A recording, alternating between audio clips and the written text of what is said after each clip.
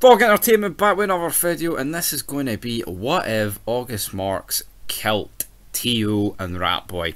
And I say August Marks, it's more or less Marks Incorporated, or whatever he called his wee gang after Pope Enterprises, and then it went to Marks Incorporated or Marks Enterprises, whatever. You know what I'm on about. Marks is wee pal Moses Cartwright, as seen here. Recently watching Sons here. I'm on episode 10 of season 7, and obviously this is the episode where it goes down. We are in the aftermath of Bobby's just been tortured. Of course, to get the preacher's family, all that information in the body. And then Marks, basically to prove a point to Jax, kills Bobby and is like, "Don't you ever cross me again, Jackson." And then the episode ends, of course, with Sam Crow getting August Marks arrested. And then that leads Sam Crow into plotting a plan where they get T.O. Finged. Essentially, they get him like pretend kidnapped by Mark, so he gives up the location of where the Sons are at, because of course that's Moses Cartwright's crew. Blackwater isn't me. They're going to go and take out the Sons, right? So that happens, but the only thing is Ratboy is there with T.O. They get the information because T.O.'s not going to give up his eye, which I think is a pretty foul thing. Like, why would he be so loyal to I mean, it's different Ratboy, but T.O.'s not even in the club. He's a grim bastard.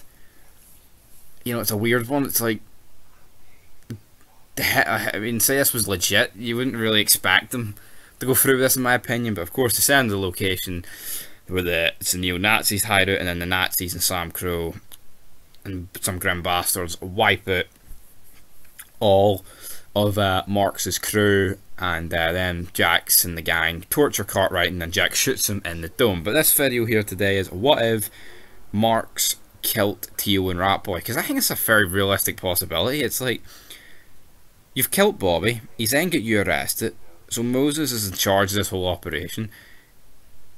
Tyler tells him to go pick up T.O. because he'll know information.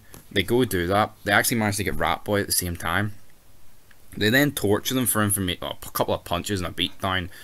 You know, no limbs or eyes were lost in the making of this torture, so to speak. But then, like, after he gives up the location, they're just left there with Tyler. Now, you can clearly see that August Marks doesn't really trust Tyler. He's like, you've been close with the MC for over a decade. All that shite. So it's like, so why is he being left alone here? And also, like, why wouldn't Moses just drop both of them? There's literally no need to keep them alive, especially Ratboy, because he didn't give him any information. And also, killing Ratboy weakens the Sons. So this video is what if Ratboy and T.O. died. Would an awful lot change? I'm looking at it. Probably not. The Sons would be down the member and would lose a president in the MC world.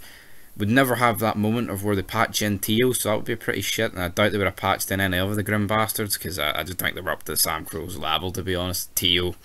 himself even said that. Sticky's a bit unpredictable, so to speak. So yeah, that's what would have happened. I think things would have played on as normal, but you know, probably would have evened the playing field, but then I guess by the time Sam Crow even extracted revenge, they'd have been 3-0 down. Bobby, Ratboy and T.O.